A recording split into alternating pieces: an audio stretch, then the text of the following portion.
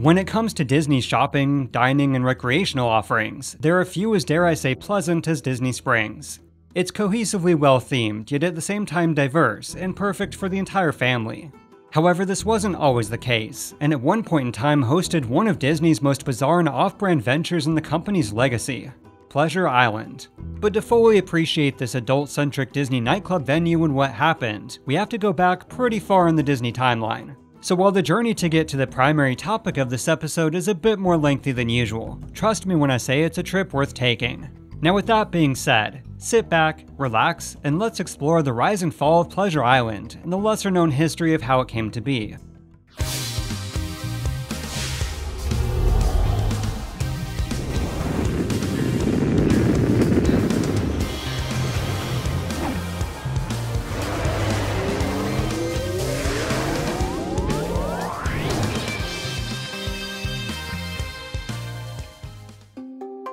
The story begins in the 1960s, right around the time Walt Disney was buying up property for Project Florida, aka Walt Disney World.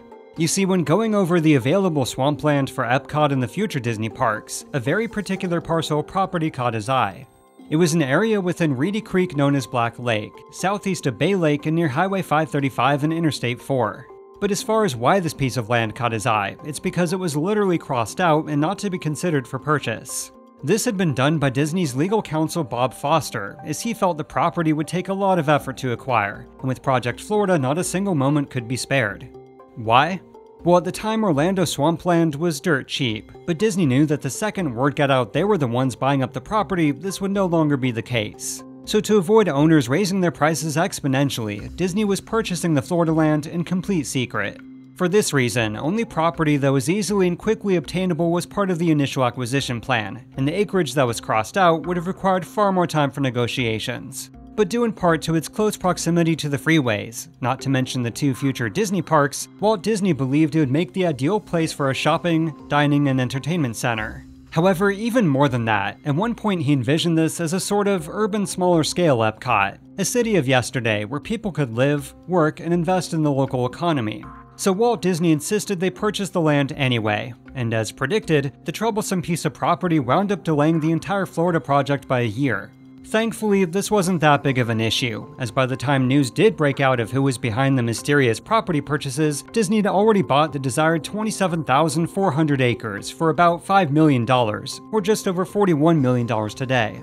But just as a quick fun fact, after the news broke, nearby property sold for upwards of $80,000 an acre, and at that price, the Disney property would have cost a whopping $2.2 billion to acquire, or with inflation, $18,343,065,683.38. I don't think you mentioned the amount of money at the initial investment. That's a heck of a lot. That would indicate the size of this project. Well, there was a time in my life I didn't think there was that much money. By 1966, the Florida project was going full speed ahead, but tragedy struck with Walt Disney's untimely passing that December.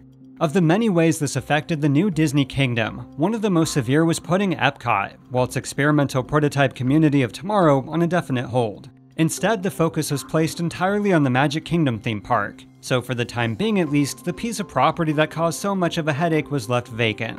Although the body of water was changed from Black Lake to Lake Buena Vista. Fast forward to the fall of 1971, as with the Magic Kingdom's grand opening right around the corner, Disney finally turned their eyes back to the southeastern property. They ultimately made the decision to go with Walt's vision of a residential district. However, it was no longer to be the city of yesterday, but the city of tomorrow. The best way to describe this new endeavor was an experimental prototype community of Walt Disney's other far more ambitious experimental prototype community. So let's call it EPCOR, or the Experimental Prototype Community of Realistic Expectations. EPCOR would essentially be a way for Disney to determine whether the idea of EPCOT, at least in terms of the residential aspect, was even feasible. As they put it, it was a way to gain practical experience in this new field of Disney real estate, with a plan to build over 2,000 housing units in the form of residential homes, apartment complexes, and condominiums. In a way, Lake Buena Vista was to be a mirror image of the concepts and philosophies of EPCOT, retaining the same core ideas, but within a more urban and less futuristic setting. Here, visitors of the parks and those living on property as residents could shop, dine, and partake in recreational activities. Transportation was another important factor, as instead of the usual bus routes, parking lots, and streets, Lake Buena Vista would utilize monorails and people mover-esque vehicle systems. Now, if all this seems a bit overambitious, keep in mind that Disney had just finished building a city of sorts with the Magic Kingdom, so Lake Buena Vista City was basically an extension of this with a focus on residency. When you look around at this new town they have built here in Central Florida, it is the most imaginative and most effective piece of urban planning in America. We all remember seeing years ago those slick, futuristic drawings saying what the future of the American city was going to be. Well, this is the future. Nobody has done it but Disney. Construction on Lake Buena Vista City began in 1974, and by spring of 1975 it was open to the public. And if that seems like a ridiculously short turnaround time, there's a good reason. You see, when it came to the shopping aspects of Lake Buena Vista, everything went according to plan. The entire complex had a rustic seaside charm and offered plenty of vendors to spend your hard-earned cash. As far as the restaurants, by far the most popular was Captain Jack's Oyster Bar, which offered a fantastic view of Lake Buena Vista. There was even a month where Darth Vader himself was autographing free posters of Star Wars, sort of a foreshadowing of things to come much later in the Disney timeline. However, as far as the housing and residential aspects, Disney only wound up building a fraction of what was part of the initial vision.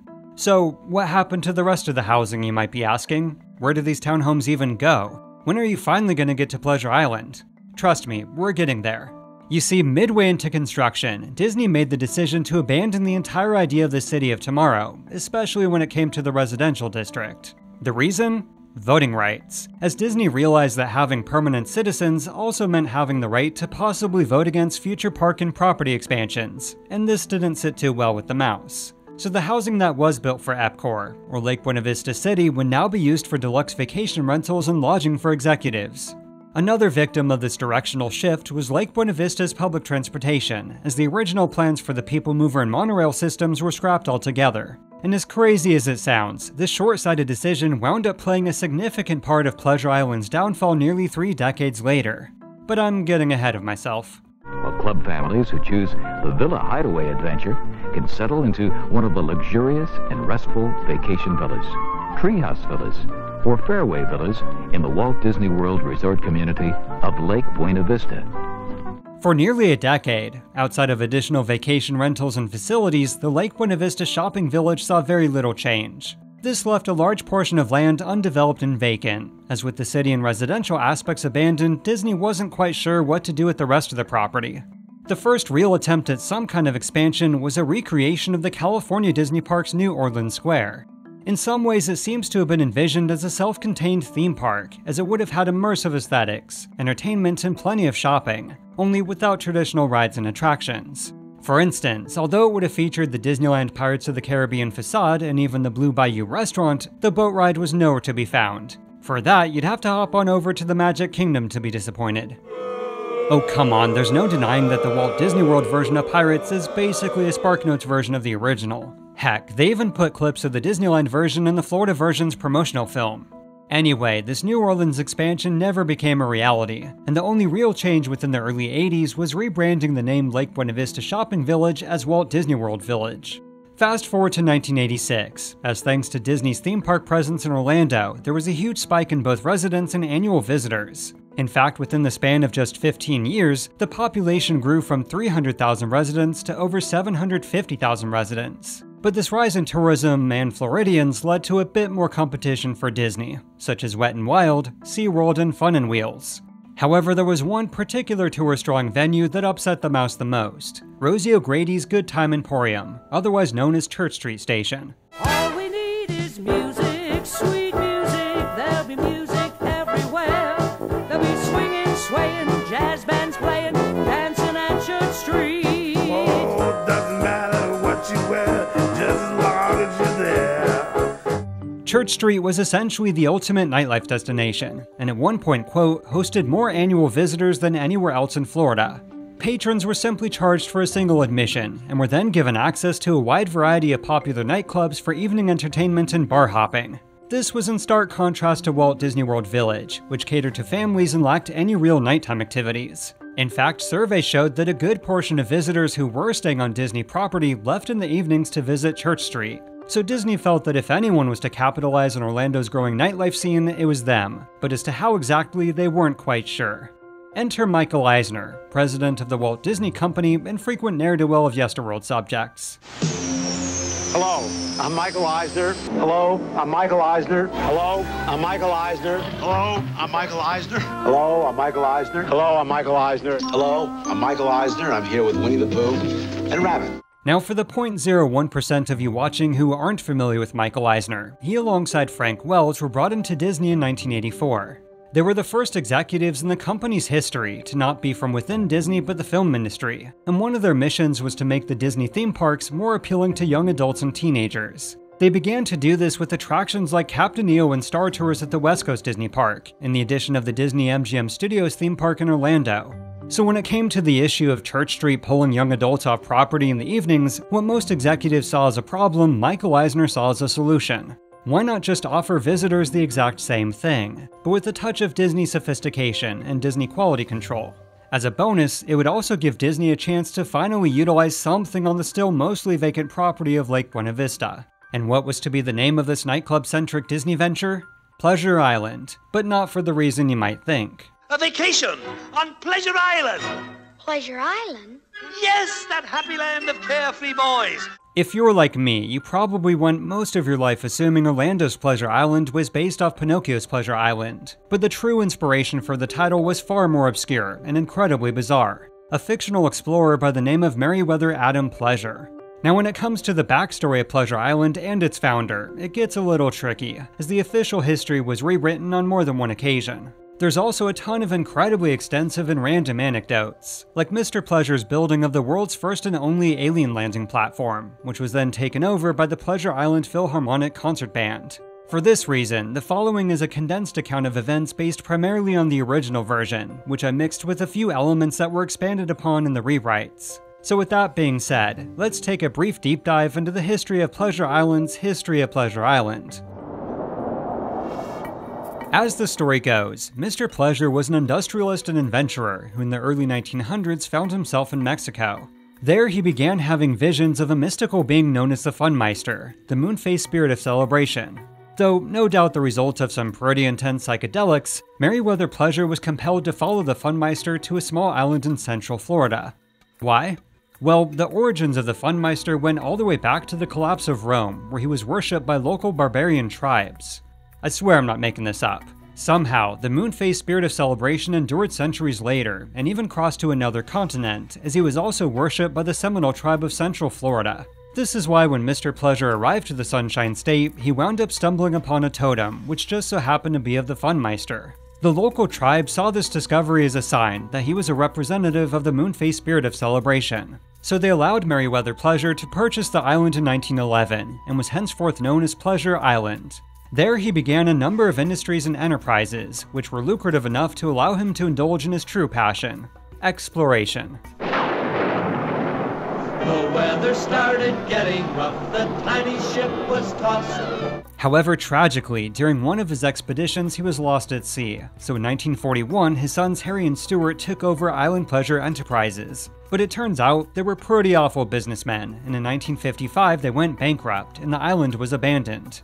That same year, the real-life Hurricane Connie decimated the fictional Pleasure Island, with all of its buildings and infrastructure completely destroyed. Then in 1987, an archaeologist, aka Imagineer, discovered Pleasure Island, and set forth to establish a nightclub district to carry on both Meriwether Adam Pleasure and the Funmeister's legacy.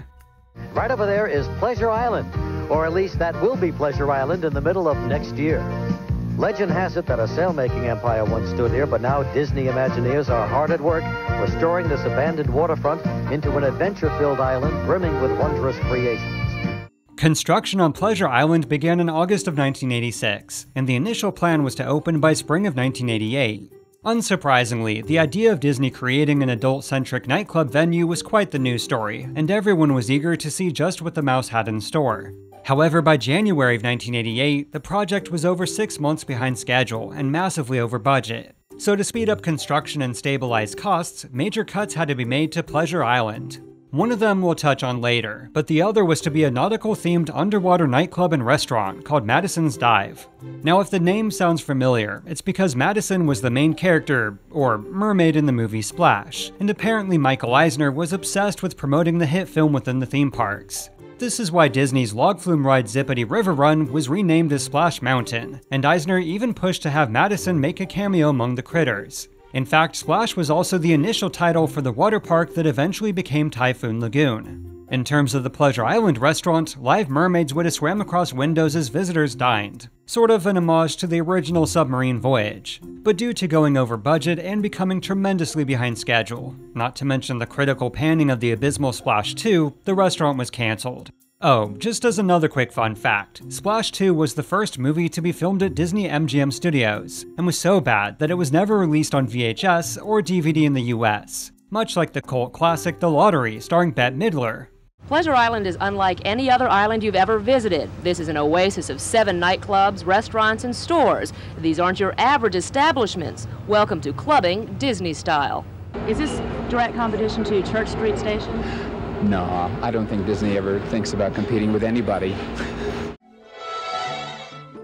Fast forward to the opening of Pleasure Island on May 1st, 1989, which was initially quite the rip-roaring success. But what exactly could one do at this new adult-centric Disney paradise? Well, to answer that, let's take a little tour. One of the more popular and interesting nighttime offerings was Mannequin's Dance Palace, which was restricted to 21 years or older. Here, animated and live mannequins mingled with the crowd, and the venue also showcased incredible sets, a rotating dance floor, and special effects. Another club was the Comedy Warehouse, with live comedy shows to keep you laughing all evening. And yes, I am reading these from the original descriptions written by Disney. There was also the Zypher Rock and Roller Dome, a rock and roller hot stop with 3 floors of fun, featuring roller skating, burgers, a full bar, and a band called the Time Pilots. Another venue was a club called the Neon Armadillo Music Saloon, featuring young rising country music stars. And though it did debut a year or so after opening, there was also the Pleasure Island Jazz Company, offering the very best of both traditional and contemporary jazz. But what about for the kids, I hear you asking? After all, it's not like parents could just abandon them while they bar hopped and danced the night away. Well, actually they could, which was the sole purpose behind the kid-friendly, alcohol-free Videopolis East, a sister, or brother of the dance club over at the California Disney theme park. One of the few experiences geared towards the entire family was Superstar Studios, where visitors could lip-sync to their favorite hit songs and star in a video creation.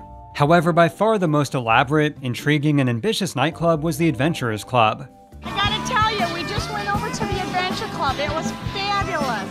We got met at the door by the butler. He takes us into the library where the show begins, and it was hilarious, it was suspenseful. The Adventurers Club was an interesting combination of animatronics and improvisational comedy, and also had a thematic tie-in to the Jungle Cruise. But this was more than just a nightclub, as it also played a part of Meriwether Pleasure's backstory, with the various rooms containing his personal collection of books, artifacts, and treasures from all over the world. Now, as a quick side note, the Adventurers Club was part of the cuts to Pleasure Island mentioned earlier, as it was supposed to feature Miss Zenobia in her fortune-telling room. Alongside this was to be the Illusions Bar, which would have utilized the Pepper's Ghost effect from the Haunted Mansion. When it came to dining, one of the most unique eateries was the Fireworks Factory, which offered great American barbecue and, quote, explosive drinks in a high-energy setting. As far as the shopping, honestly there's nothing too exciting to talk about, as there were just your run-of-the-mill Disney-centric merchandise stores. Although one exception was Jessica's, or as it was unofficially known, Jessica's Lingerie Shop. I'm not bad, I'm just drawn that way. The store opened in 1990 and introduced the iconic Jessica Rabbit signage, a 20-foot-tall neon sign with a mechanical leg and moving sequence. As far as the store offerings, it was clearly aimed at those with an unhealthy obsession with the voluptuous rabbit lover. But Jessica's came and went pretty quickly, as it closed its doors just a year or so after opening. It was then replaced by a Dick Tracy souvenir shop, although as you can probably imagine, this was also very short-lived. The Jessica Rabbit sign was then relocated, and wound up unofficially taking the place of the Funmeister as the icon of Pleasure Island. Because, let's be honest, the scantily clad wife of Roger Rabbit was far more enticing than a moon-faced spirit of celebration. Finally, at the end of every night on Pleasure Island was a massive celebration of New Year's Eve, as it just so happened to be the birthday of a certain Meriwether Adam Pleasure. Come celebrate New Year's Eve tonight and every night on Pleasure Island. An entire island featuring 6 nightclubs and a variety of entertainment, from music and dancing to stage shows and comedy. And every night is a once-in-a-lifetime New Year's Eve celebration that spills out onto the streets. With the grand debut of Disney's Pleasure Island came quite a few changes to Lake Buena Vista as a whole. One of these was to the Walt Disney World Village Marketplace, as it simply became the Disney Village Marketplace. But the rebranding went beyond just a name change, as the original aesthetics were given a Disney character-centric makeover. This was done to establish more synergy between the shops in the Disney theme parks and those on Lake Buena Vista. Now for those wondering, Pleasure Island did in fact have a pretty significant impact on Church Street Station, but not in a good way. Within a matter of years, attendance fell from an average of 2 million annual visitors to just over 500,000, and would continue to dwindle until the non-Disney nightclub district fell into almost complete obscurity. I don't think Disney ever thinks about competing with anybody. However, before discussing the events that led to Pleasure Island's downfall, there are 2 key expansions to Lake Buena Vista we should briefly cover first. One had to do with the Lake Buena Vista townhomes and abandoned residential housing, as when it came to operating as a resort, they were quite the sore spot for Disney.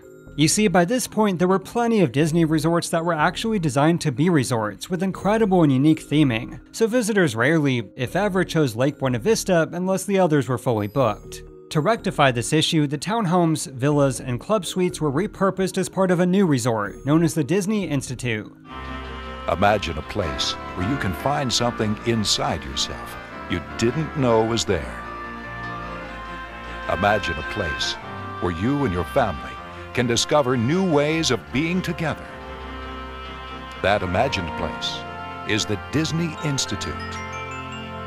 The Disney Institute was the brainchild of Michael Eisner, which fulfilled the burning desire of those on a once-in-a-lifetime vacation to Walt Disney World to spend their time and hard-earned cash taking educational courses, many of which you could probably find at your local community college. Or in their words, it was an intimate resort community with a personal touch, where you could, quote, do just about everything, or almost nothing. Before today, I would have said no in a half a second. Let's go cooking on our vacation. No way. Jokes aside, it did offer some pretty one-of-a-kind classes, many of which were taught by skilled professionals in the industry. The problem was that the average visitor assumed that in order to vacation at the resort, you had to take educational courses, so most vacationing families simply went to the other more clearly theme park-centric resorts. The institutional experiment was abandoned a few years later, and the failed residential district was completely leveled. But from its ashes came the Saratoga Springs Resort and Spa, putting an official end to the dreams of EPCOT. Now, the other expansion is much more relevant to our story, as it finally made use of the rest of the vacant property on Lake Buena Vista, with the West Side expansion. But this was more than just a simple expansion, as together with Pleasure Island and the Disney Village Marketplace, the entire location was rebranded as Downtown Disney. The new Downtown Disney area captures the pulse of the best cities on the planet. Downtown Disney West Side sizzles with a taste of California at Wolfgang Puck Cafe. And the star-studded Planet Hollywood is here. For the ultimate interactive adventure, experience Disney Quest, opening summer 1998.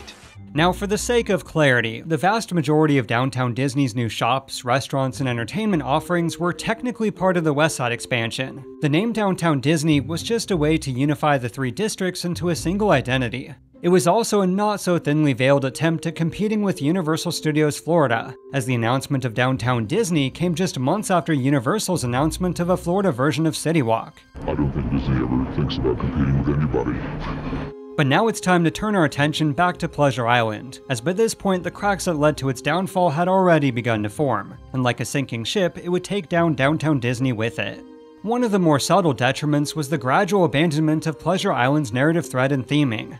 You see, when the complex first opened in 1989, the entire backstory of Merriweather Pleasure was built into each restaurant, shop, and nightclub. And I mean this literally, as outside of each building was a plaque, and each gave a detailed account of how the venue tied into Pleasure Island's bizarre history.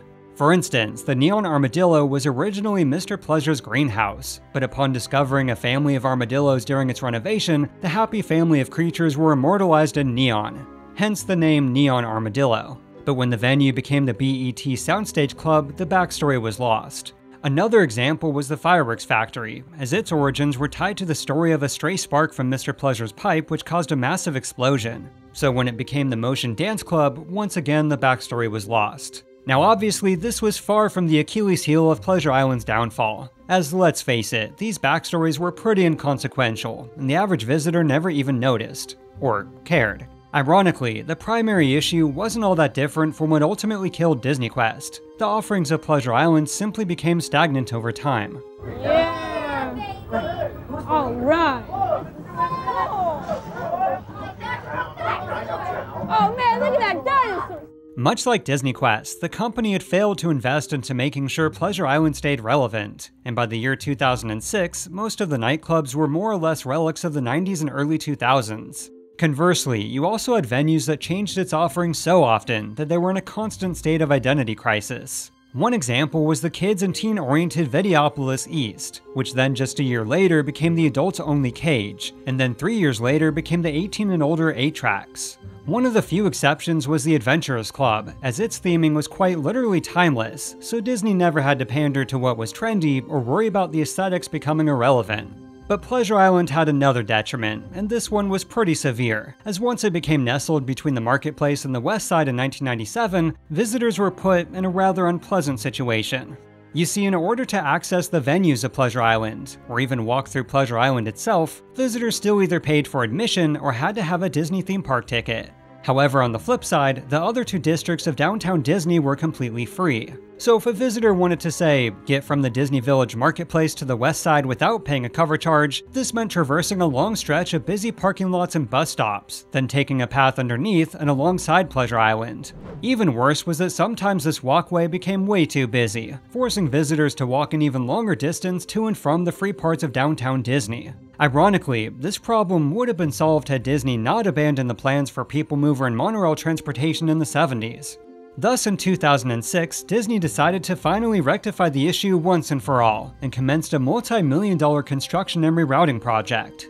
How about an entire island dedicated to club hopping? Pleasure Island. Lots of great clubs all in one spot, with disco, R&B, rock and roll, and comedy too. There's a club to match whatever mood you're in. In addition to the alternate pathways, this Pleasure Island refresh of sorts got rid of the entire admission fee and ticket system altogether. Instead, the nightclubs simply required individual cover charges, but the shops, restaurants, and outdoor entertainment was now open to anybody visiting downtown Disney. This is also when the last remnants of the original icon of Pleasure Island, aka the Funmeister, went completely out the window, as while the logo had changed a few years earlier, the remaining signage was removed once and for all. But this major renovation had a strange and hard-to-believe ramification. Downtown Disney became a bit dangerous. You see, now that Pleasure Island itself was free to roam and the nightclubs more accessible to locals, it began to attract a surprising amount of unsavory troublemakers. Pipe bombs were discovered in dumpsters on surprisingly more than one occasion. Drug dealers were seen roaming the walkways, and there were even reports of robberies, abductions, and holdups in the parking lots. Again, I am not making this up. So between the already floundering nightclub attendance, crime, and ever-growing distance and thematic cohesion, Disney announced the end of Pleasure Island in June of 2008. The official reason given for Pleasure Island's closure was actually fairly candid, as Disney admitted that the appeal of dance clubs in general had simply begun to wear thin. At this point, the Adventurers Club is closing. If it comes back again in another form, I haven't heard about that, but everything can be regenerated, so you never know.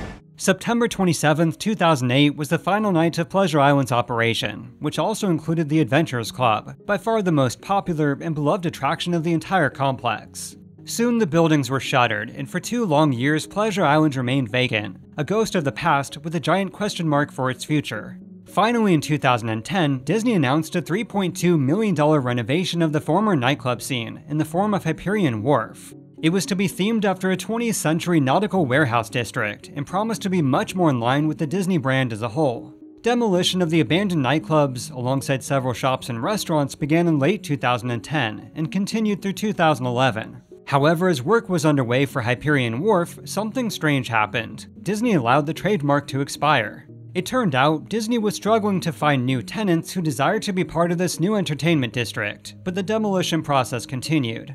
A year later, Disney announced another attempt at rebooting Pleasure Island, but this time with the landing. However, this was now to be part of a much bigger project, which would see a complete renovation of the West Side and the marketplace as well. It would also allow Disney to finally unify the 3 separate districts into a single cohesively themed tourist destination, with Disney Springs. But this time the theme wasn't of a mystical spirit of celebration, but of a natural spring that led to the establishment of a waterfront town in the 1920s. So while it was definitely less fantastical, it would serve as a foundation that, much like the Adventurers Club, was timeless and not prone to becoming irrelevant or outdated.